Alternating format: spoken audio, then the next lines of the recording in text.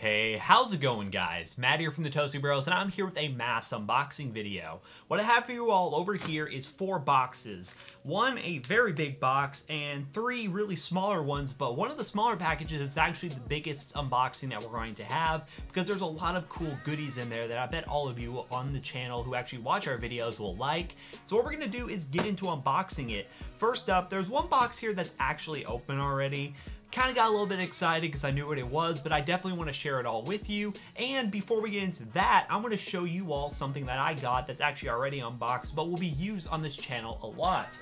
What I have right here is a Sony CyberShot HX80. This is a vlogging camera that has a flip out screen, as you can tell right here, and what we're going to be using this for is for more ride-along style content and more vlogging style content, to where I can just turn it on and basically go with it. As you can tell, there's you right there. You can see the footage on this, and I can go around and do some vlogging style content, but this camera was worth the investment. I went ahead and purchased something like this because I've been looking around for a while to get something like this. But without further ado, let's get into the unboxing. So what we have right here, which it just fell off apparently. Oh God.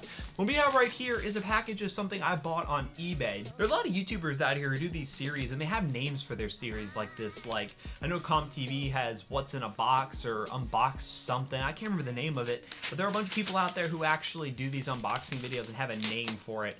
I really don't have a name for it. We're just unboxing stuff. Here we have none other than this. When I get it out, boom. This right here is a, well, CPU, and specifically, as long as this is the right CPU, this should be a...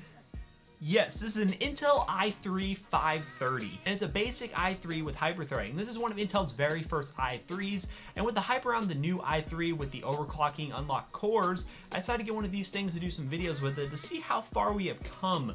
So we're definitely going to check this thing out in a future video, do some benchmarking with it, as long as I can get a motherboard that works, because the motherboard I had for another build that I still got a long time ago and been waiting forever to put together doesn't seem to work, so I need to find another motherboard. So that'll probably be in another unboxing video if I find one and get it sent to me. Next up is the box that I accidentally opened, but it was mainly because I was super excited to see what was inside this thing. But, you know, just for dramatic effect, let's just, you know,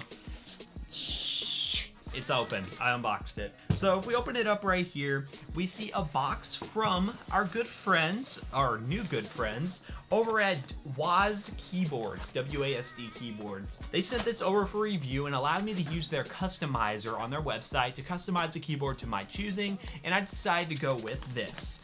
This, I introduced to you, is the Toasty Bros edition of a WASD keyboard with Cherry MX brown switches. Now, I know a lot of you out there probably thought I'd go with blues, but honestly, ever since I started using the Rocat Sorora FX, I really started to enjoy the brown switch type. A lot of people think it's too mushy, but I really like the tactile feel without it being too loud.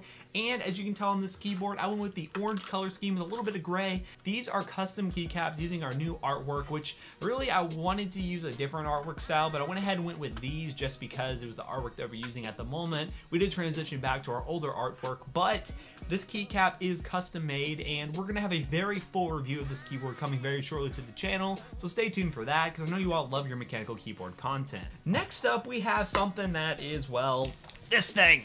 Ugh. So this is the, as you can tell on the outside, the Pure Bass 600. Be Quiet sent over this case for review, and it's basically like the Silent Bass 600, but it's their new version, the Pure Bass 600. And this version doesn't come with a side panel window, but it's a budget offering at around $85 US. So this case is supposed to be a very silent optimized case with a lot of their silent optimized stuff in it. And you know what? Let's just open it up and see how it looks. You know what? One second, guys.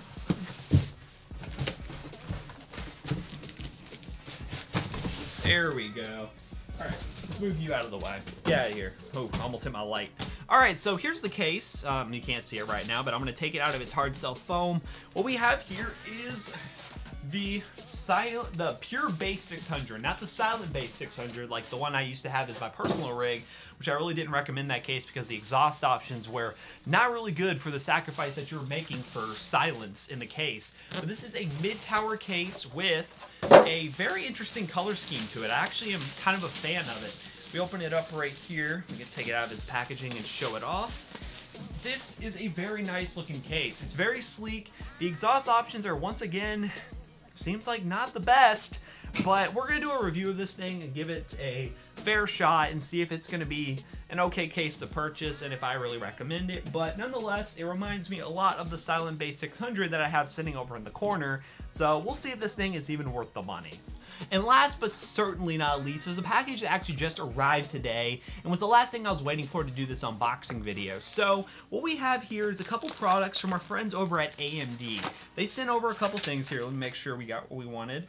Yes, we did. We got what we wanted. With Ryzen coming out, AMD decided to send us over some of their older chips to test out and just mess around with and see what kind of builds we can make with them. So props to them for sending over this little care package and helping us out a ton with being able to do some cool builds for you guys. In no way do we recommend you go pick up any of these CPUs nowadays, but nonetheless, these are still awesome value chips. So what we have right here, first up is a AMD A10 7890K. This is an APU that AMD sent over. These are all tray chips. They aren't actually retail box chips, so these are just tray chips. It's a very awesome little CPU. We're going to test it out and put it to the test and see how well APUs actually still perform today in modern titles and if it's still worth getting an AMD APU. Next up we have, let's see, what is this? This is a, okay, we'll save this one for a minute. We got an AMD, this one I'm looking for.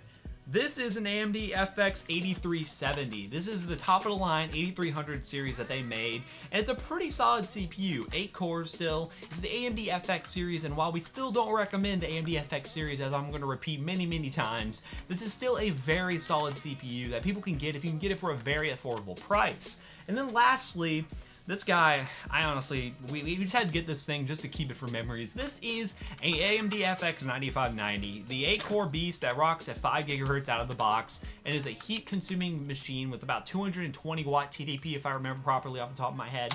But this thing is a heat beast, and it's somewhat not comparable for the performance and the heat output it has with the whole FX series, but we kind of just had to get our hand on one of these things because it's just, you know, it's an FX 9590. You kind of just want to hang on to one of them, especially for people who like AMD and really want to see the last of their top of the line chips. So I think, yep, that's everything. That's pretty much everything, guys. Decided to do this quick unboxing video because I knew you all would like this style of content, and I hope you all enjoyed. If you did, leave a like down below and comment what you think. If you want to see any of these videos in a review, especially really soon, comment down below, and whatever one I gets comments the most, I will do content of quicker. And also, join our Discord community so you can talk about tech. The link will be in the description down below. It's an awesome thing, and even if you don't know anything about Discord, I highly recommend you join and read up about it. It's definitely worth joining. So I hope you all have a wonderful day. Peace out, guys.